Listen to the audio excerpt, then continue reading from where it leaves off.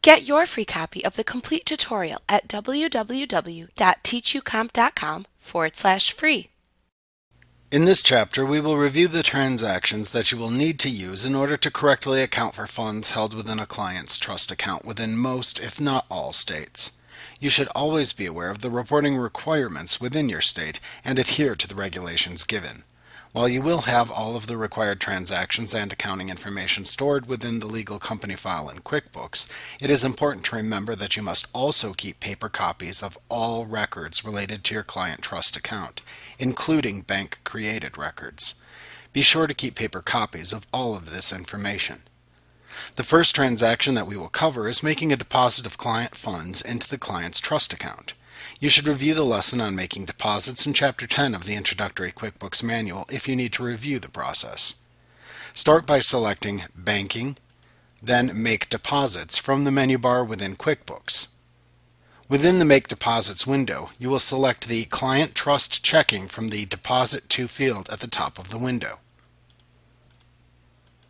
Then select the date of the deposit from the Date Calendar selector.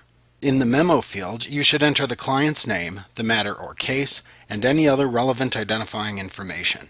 Then select the name of the client and matter from the drop-down that appears when you click into the first empty row underneath the Received From column. Then select the Client Trust Liabilities account from the adjacent From Account columns drop-down menu. You can then re-enter the memo information in the Memo column. You can enter the payment method into the Payment Method column and enter the check number into the check number field if required.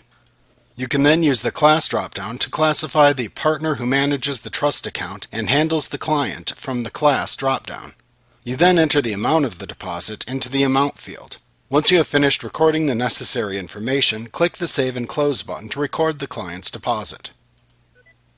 Like what you see? Pick up your free copy of the complete tutorial at www.teachucomp.com/free.